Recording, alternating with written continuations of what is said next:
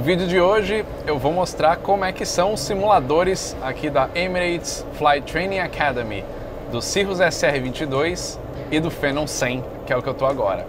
A experiência vai ser legal.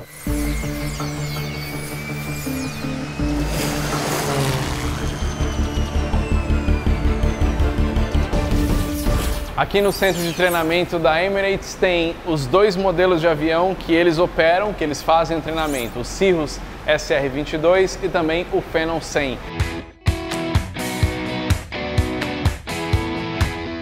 E nessa área eles têm os simuladores Full Motion do CIRRUS SR22 e é o que eu vou testar agora.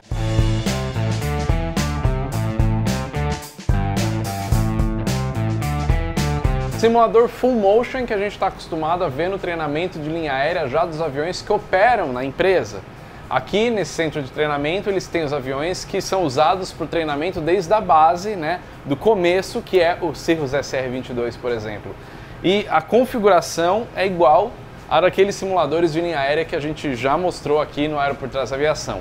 Então o instrutor ele pode ir sentado aqui, colocando todos os inputs do que é de situações que o piloto vai encontrar no seu treinamento e ali, né, o assento do piloto e copiloto, que no caso vai ser o aluno e o instrutor também. Então tem dois assentos aqui atrás para acompanhamento ou para instrução. A configuração do avião, né, desse simulador é bem fiel ao avião mesmo, até a forma da porta abrir como a do CIRRUS, o painel exatamente como o painel do avião mesmo, toda a projeção em 180 graus. Vamos ver essa experiência, como é que vai ser. Um avião que eu já voei de verdade, primeira vez que eu vou voar no simulador.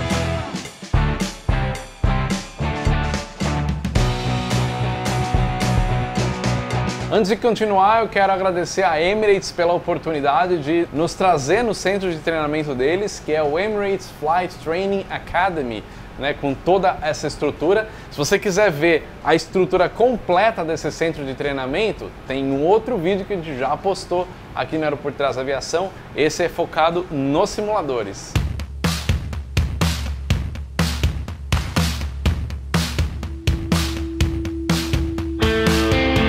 Você deve ter notado que eu estou usando essa camiseta da caixa preta. Esse é um dos produtos que a gente tem disponível na nossa loja, aeroportrasaviação.com.br. O link está na descrição e também tem o QR Code na tela para você escanear e ir lá depois do vídeo já adquirir a sua.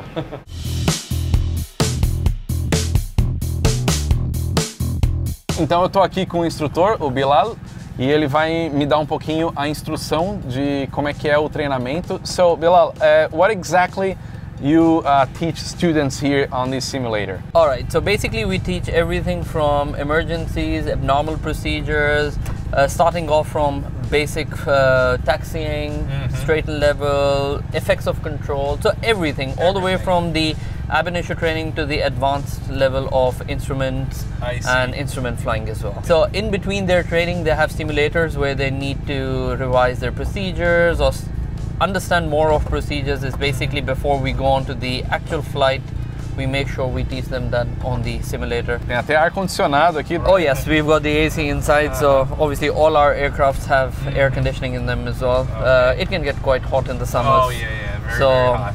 yes, physiologically it's the best.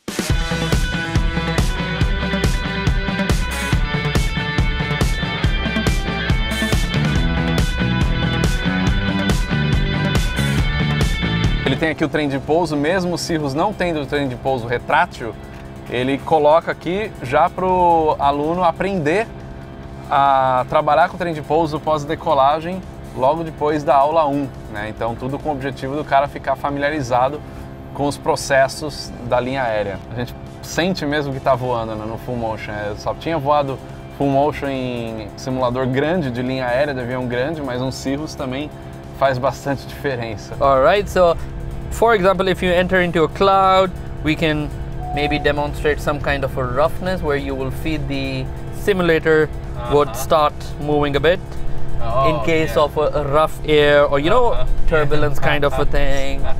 So you would feel that as well. Yes. We can ease it out. We can show them these kind of different scenarios as well. Sometimes, obviously, if you're doing a longer flight, we're taking them from one airport to the other, because in this simulator we can simulate airports around Europe and within the Middle East. So we can also increase the speed, we can decrease the speed, we can position them anywhere that we want. We can pause the simulator. You can work on IFR navigation. Exactly, everything. This is fully IFR, and we've got all the features over here. So how long the students take here on the simulator during all the training, the 2-year training? So basically in the 2-year training, it's like I said before as well, they started off with the simulator, then in between their courses they've got simulators that they will keep doing every now and then. So the course is designed in a way where they would do flights, sim, flight, sim, and flight, sim towards the end. Obviously the last phase of the flight training, which is the instrumentation, they have to do quite a bit of this simulator just to understand the procedures, the IFR procedures and everything, and then they can obviously transition into the airplane as well. How many hours in total, like for the simulator? For the simulator and the whole package for the whole 2 years. All right, so basically for the simulator it's about roughly, I would say, approximately 45 yeah, hours, 45 50 hours give and take, and that's obviously divided into the entire course. Okay. Yes, and generally they graduate with about 180 190 only on the CIRRUS, and then obviously with the Phenom 200 hours. Oh, okay. Like a normal training, what exactly would we do here, like engine loss or anything like that? So like I said, initially you're maintaining the straight and level very nicely over here. So we started off with straight and level maneuvers, effects of controls. We go ahead and show them the different maneuvers like the stalls, steep turns. Over here we've got the caps. Oh, right. I never used that in the real serial, so this is the time then. This is something that I always wanted to yeah, because some people think that the way that you pull it is you pull it down and then it's not really like this. It's at an angle and then you put it forward. Oh, and it works exactly as the real plane. Oh, 100%, 100%. You would also feel the effect of it a little bit, because initially when you pull it, it pulls up and then it pitches down quite a bit, and then it pulls up back again. Oh, okay. So it shows, I mean, it would simulate as close to it as possible. Pela primeira vez vamos usar o paraquedas do CIRRUS. What I'll do is I'll give you, let's say, an engine fire. All right. All right. So let's say if we have an engine fire. All right. On the count of 3, 2, 1. So you've got an engine fire. The first thing you're going to do is idle the power. Idle the power. Cut the mixture. All right. And what you would do is put it in a straight level. And then go ahead. So I do like this. Oh, yes. like that's fine. Okay, and this. And then pull it down. Pull it down. There you go. All right. And now I don't have to do anything anymore. Nothing. Sorry about the horn. That's going to keep going because the airplane now goes in a vertical motion now. So we are falling. Yes. Once the parachute's up, there's nothing else we can do here. There you go. Yeah, just wait to hit the ground. Exactly. That's it. Aí, ó, para quem nunca viu como é que é a alavanca de um paraquedas do CIRRUS quando ele está caindo aberto, é assim.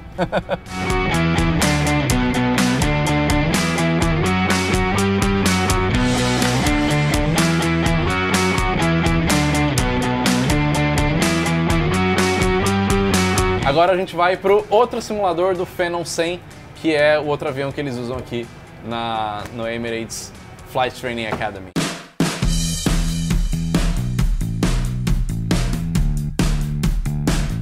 Agora dentro do Phenom 100, é exatamente igual também o avião, é simulador full motion. A gente vai fazer uma simulação de aproximação por instrumento. Esse avião já é um avião que necessita o simulador de voo, então para pilotos que vão fazer a operação dele real mesmo, o simulador de voo já faz parte, diferente do CIRRUS. Então eu estou aqui com o Samdi, que é instrutor, e ele já me colocou numa situação aqui de aproximação final. Ok, então mantém 45 a 50% de potência no motor. You're slightly on the low side. You can see 4 reds. Yeah. A bit more thrust, about 55%. So this was too easy. Yeah. I mean, we need something like for the training, like some bad conditions, right? Let's do it. So we can do that. Muito bem, ele me colocou numa situação bem ruim agora. Where do we have to go? Because I cannot see anything in the dash or in here. Where is the airport? It will come in front of you. I see something flashing there. No. Is it the airport? The flashing light there? Yep. That's the approach lights. Okay. That's the approach lights for the runway. Oh, I see. All right, the ILS. Yep. Okay. Now I see it. 500. So this simulator is used for what purpose exactly in the training? We use as a multi-engine trainer. Multi-engine, okay, and jet training as well. And a basic jet indoctrination training as well.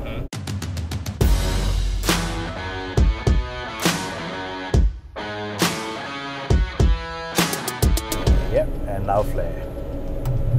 That's it. Okay, it was not that bad. At least I landed it. Yep. Okay, so you're saying that this is for multi-engine training? Multi-engine training and jet training, introduction. and also IFR training as well? We do IFR on the simulator, on the CIRRUS and on this. So this is basically for multi-engine and jet training? Correct. Muito bem, consegui fazer o meu pouso. Não quebrei o avião, I didn't break the plane, right? You got on the ground twice, once in bad weather as well.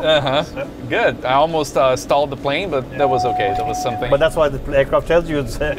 Exactly, right? All right. Thank you so much. Welcome. It was a great experience.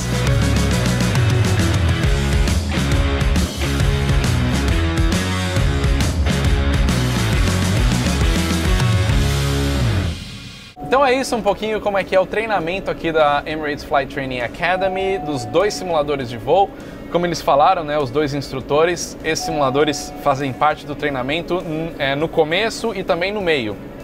Então, começa no simulador do CIRRUS SR-22, voa o avião, finaliza o treinamento lá com o simulador intercalado, né, com o voo real, depois vem para cá no simulador do jato para treinos de multimotor e também jet training, né? Esse é o objetivo do simulador do Phenom 100 antes de ir pro avião real. Então 5 horas aqui, 5 horas no Phenom de verdade, 5 horas aqui de volta, 5 horas e aí fecha com o cheque, totalizando 20 horas de voo no Phenom 100, no treinamento aqui da Emirates. Muito legal.